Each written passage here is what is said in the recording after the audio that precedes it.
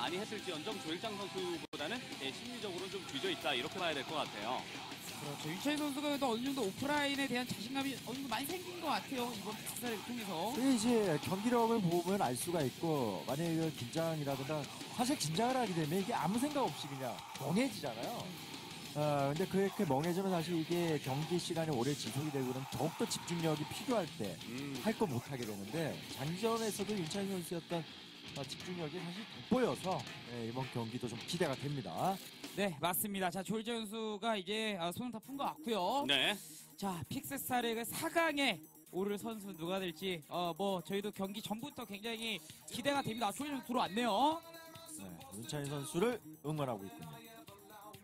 자, 맞습니다. 오늘 유찬희 선수 팬들도 굉장히 많이 왔고 조일장 선수 팬들도 굉장히 많이 왔습니다. 네. 네, 뭐 끝나고 전모를 한다고 이런 소리들이 있더라고요. 그렇군요. 자, 픽스스타리그 8강 A조 경기입니다. A조 유찬이와 조일장, Alright, we're getting started. Let me turn down the Koreans a little bit. Ladies and gentlemen, welcome to the SSL9 round of 8. It is time for our first match, Hero versus Mong. I'm super excited. I'm really happy actually with the way the round of 8 draw turned out. We have no mirror matchups. Everything seems fairly interesting. Even like Bisu versus Larva, which I assume most people are kind of writing off as a free win for Bisu. Given how hard Larva seems to be practicing for these things, I don't know. I think he might be able to pull at least one win, let's say, and a few good games against Bisu. So that could be quite interesting. Also, you know, given the whole former teammate, current practice partner dynamic between them, I think Bisu might try some silly things and maybe have a little bit of fun. Anyway, that's not going to be until Thursday. For today, we have this match, Hero versus Mong, and then we're going to be having Haya versus Movie, I believe. After this, I assume these are both best of 5s. I haven't actually confirmed this. I should also check the map pool, but there doesn't actually seem to be a live board thread yet, which is where I get all my handy information. Maybe there is one now. Let me just have a quick look. Does not appear to be. So I guess we'll just find out then. We'll see what maps we end up playing on, or not we, but what maps the two players end up playing on. The first map, though, is going to be Mist, the starting map for pretty much all the series, or the groups, the best of 3s in the group so far. Funky 2-player map, but we've only seen a couple of games where that really came into play. Now, in terms of the records in the tournament so far, Hero's done pretty well for himself, but he hasn't played any ZVTs yet in this SSL, and that is his weakest matchup.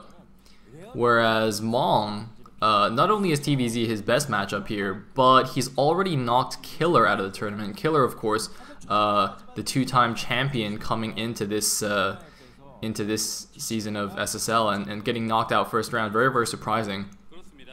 And of course, Mong did his little interview thing where he said, sorry for knocking out Killer. I'm going to try and do really well now to make up for that. And it looks like he's going to scout a 2-hatch build here from Hero. Presumably some 2-hatch muta. The air-to-air distance between the mains is relatively short on this map, so I think it's a pretty good strategy. And in the meantime, is that a CC first from Mong? I'm looking at the minimap, I don't see a barracks, but there's probably a barracks in the main. Because that's I think CC first would have been faster than that. It's probably just a 1-rax expand.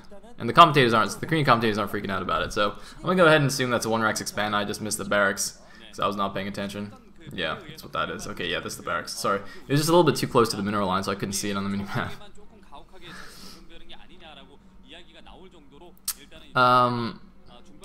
So it looks like we got a Lair morphing up at the natural. The SCV, of course, is going to see that. But he knows what's going on anyway, seeing that gas with no 3rd hatchery. He knows exactly what's going on.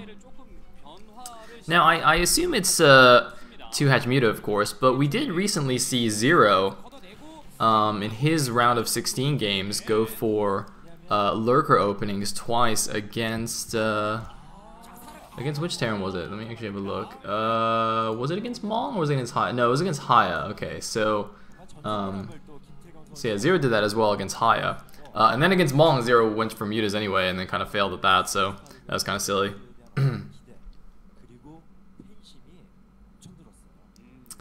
Anyway. Looks like Hero's actually taken his third hatchery on the inside mineral only at the top left. I am not sure how I feel about this. It is quite a fast third hatchery there. But in general, if you're going to be playing a more... it feels weird saying this, but a more macro-focused 2-hatch muta. So, you know, you're not going for like a 2-hatch mutaling all in or anything like that. You are going to use that as a springboard into the mid and late game. Generally, you just take the third base at an actual base with gas rather than this kind of mineral only, because mineral only base is not nearly as useful for the Zerg in this matchup. So, you know, if you're going to be really aggressive with the 2-hatch muta anyway, you know, that should be able to keep your third base safe. So I'm not sure how much I like this third hatchery positioning, but it might be actually earlier than when you could just get the third hatchery at a third base anyway, so that might balance it out a little bit. I'm not really sure. Still think it would have been better just to man up and take a gas base. Anyway, we've got some Marines chilling here. Nice little depot positioning to provide a little bit of a choke point there. No bunker at the front though. Mong seems kind of comfortable without that, although he might build one in a second. Just gonna poke out a little bit with these Marines. The mutas should be out by the time these guys even get across the map, so they're not really a threat. Might cause Hero to build a sunken or two, but I'd be surprised if he built more than one sunken, really. Oh no, he's gonna make two. Okay. He's not gonna morph them in sunkens though, he'll just leave them as creeps, and that's the correct thing to do.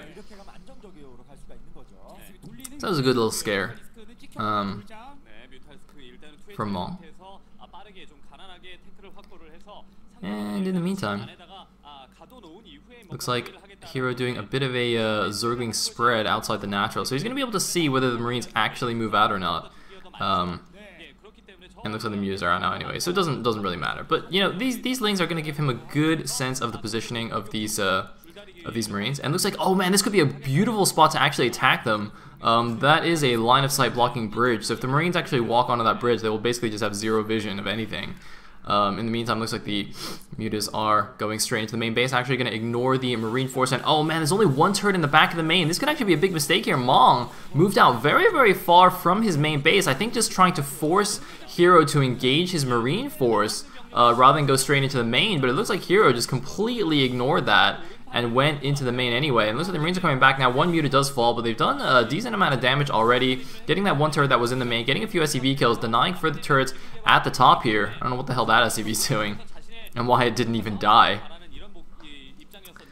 And in the meantime, gonna keep poking around here, doing more damage. It looks like there's also not that many turrets at the natural, just a single one kind of on the left side of the mineral line. I'm a little bit surprised Mong has really allowed this much damage to happen. I say allowed because he scouted the 2-hatch muta, you know, completely early. He knew exactly what was coming. He had all the time in the world to prepare for it, and didn't seem to prepare that much. Maybe getting a bit overconfident in his Marine positioning and control. To be fair, it's not been too bad here, but here's still doing more damage than he possibly should be. In the meantime, of course, he is droning up behind this, as you can see. Getting his economy going, probably going to be getting that Hydra Den for the Lurker upgrade if he hasn't gotten it already. And, ooh, look at that, look at the minimap. There was actually a scan at that top right base, so it looks like Mong actually wasn't sure where the third base would be. I think there was actually a scan at the bottom left gas base as well, because he had an SCV check up here at the top left gas, didn't realize the hatchery was on the other side, and so he scanned the other gas bases. It doesn't see them there, so I guess Mong knows that there's no additional gas base here. The Marines will be able to walk over and stop the drones from mining for a little bit, but they obviously won't be able to jump across the minerals and kill the hatchery. But depending on the reaction time, they could get a couple drones. Yeah, it looks like just 2 drones will fall. The drones are just going to wait now for the mutas to come back and deal with this. But you see, this is going to relieve a lot of the pressure on Mong's main base. The mutas forced to fly all the way back across the map, engage the Marines, and even then, you know, the Marines' force is pretty scary. It doesn't look like there's actually that many mutas left. Okay, looks like Hero's going to make a couple more. Making a lot of sunkens. Was it just me, or did I not see a Hydra Den? I mean, surely he's not actually going straight Hive here. I think it's more likely that I just missed it, but he could be doing that. He is making a lot of sunkens, actually. That's another indication. All those sunkens at the natural plus the fact that I didn't see the hydrogen means it's a little bit suspicious. But it's going to be kind of hard without a third gas, though. It's going to be a little bit difficult, I think. Maybe not. I'm not really sure. Because if you skip lurkers and you don't make that many mutas, you save quite a bit of gas, actually. Because lurkers are really, really gas heavy. They're basically 125 gas a piece. So like it's 25 for the Hydra. And then an extra 100 gas to make the lurker. So they're actually really, really gas heavy. In the meantime, we got 2 ports coming up for Mong. Going for the 2-port vessel, the SK Terran style. And looks like, Mew's going back to the main. There are 3 turrets here now. I'm not actually sure where the Marine Force is, though. It looks like the Marine Force is wandering across the map. They're trying to run back now. But, oh man, looks like a mass repair on the turret, actually, is going to keep that alive and do a lot of damage to these mutas. Oh man, the muta is not having quite enough DPS to force that down fast enough. And the Marines will get back in time, so doing a bit more damage there. And it looks like, oh no, Hero's not paying attention. Oh god, that was not good. Losing 2 mutas there, taking a lot of damage on the rest. He's going to come in here. Looks like the vessels are actually still quite a ways away. That feels a little bit slow to me. So I'm not quite sure what's going on there for the first vessel to be this low. But okay, looks like there are some Hydras now. So it's not going to be any kind of crazy Zerg. It would be a little bit strange, I think. Just made those sunkens because he was a little bit scared. The nice thing about this is, though, that he's basically only having to defend a single point here at his natural because his base at the top left is inaccessible by ground. So he doesn't even have to focus. Like normally on another map, you would have to focus on 2 points on your defending your third and your natural. And if the Terran kind of bounces back and forth between those, it's a little bit annoying. But in this case, it's a lot easier. Although having said that, the hero has now taken the gas base just below his main. Now, Mong did actually block that earlier with a random Marine killing the drone there, but it looks like that's being taken right now. Oh, and the few random Marines and medics getting taken down here. I thought there were more Marines in this group, but I don't know. I guess they got killed off earlier or something. Anyway, oh, it looks like more Marines running up now. I hope that wasn't just a miscontrol or something and he just forgot them there, because that was a lot of medics and not many Marines, and now he's like really, really Marine heavy. So quite possibly some kind of weird control error there or some mishotkeying. Anyway, looks like a couple of dropships going to come over here. The Overlord's going to see it, but the thing is, the way the map is structured, it's pretty easy to just do this, which is kind of elevator the Marines into the main. So the Muta is going to try and block. He's going to try and bomb it. He's got a Periscourge. He does grab the second one. That was actually a really good grab there. That one hadn't actually unloaded anything yet. Or I guess it looks like he actually unloaded 1 Marine. Meanwhile, it looks like the Marine's going to try and go after the Spire. Seems unlikely they'll get it, even with good micro. They don't even have a medic to heal them up. Yeah, so doesn't even quite get the Spire. Drop is a bit of a failure. And now Hero's in a pretty good spot here. I don't see a third command center yet for Mong.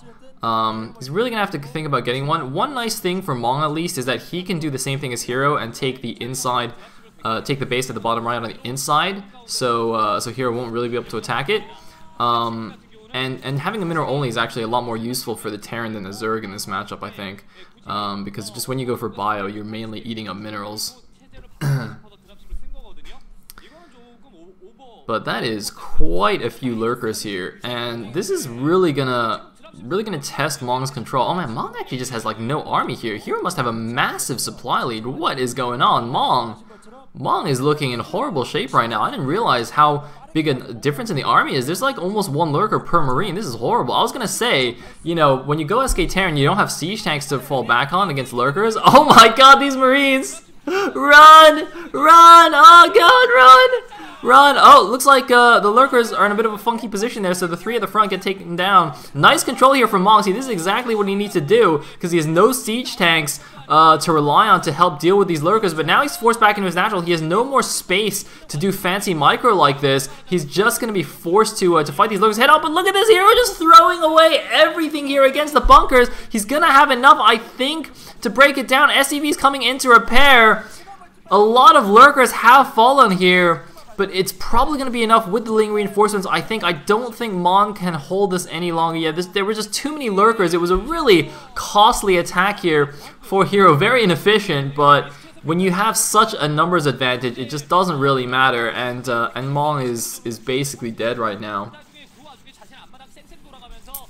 So yeah, despite some pretty solid anti-lurker micro there at the end, Mong is now stuck inside his main base. Natural is all lifted off. You know, Hero's on 4 base now. Hero's actually taking the other side of the top left so he can get the gas as well. This is just it's just going very badly for Mong, and this is a pretty interesting result to me. You know, I think a lot of people expected Mong to take this match. I certainly did. Even though Hero, I think overall is a higher caliber player, in this matchup specifically, Mong, or I would give the advantage to Mong. Now, of course, this is best of 5, or at least I assume it is. So, you know, down 1 game is still certainly fine. But this definitely shows here is not just gonna roll over and die because it's EVT. This is actually really good. Anyway, we're gonna have a breakdown attempt here. And by breakdown, I mean there's lurkers there. I don't know what he's doing. I think did he just get tricked because those lurkers are stacked? There's more than 1 lurker in that stack, I'm pretty sure. Oh, he landed the command center to draw the fire out, but then Hero paid attention and attacked properly. I mean, look at those spikes. Did Hero seriously fake? Surely Mong must have seen him stacking the lurkers. I don't understand how that happened. Look at that. There's like 4 lurkers stacked on 1 spot there. And that takes time, right? Like, surely Mong saw him doing that and knew that was there. I don't know why he tried to run down there. Did he really think that Hero just left 1 lurker there and he could run down? Anyway, GG for Mong. Hero takes game number 1. And didn't really look at all uncomfortable in the game at any point. I mean, you know, Mong tried to push back the 2H Muta a little bit with his Marines, didn't really do anything. And that was that. I wonder if the architecture of the map also helped a little bit, because I'm thinking about the Marine positioning of Mong's during the initial Muta harass, and he kind of kept getting stuck like on the left side of his main, kind of just outside it. So kind of he tried to position his Marines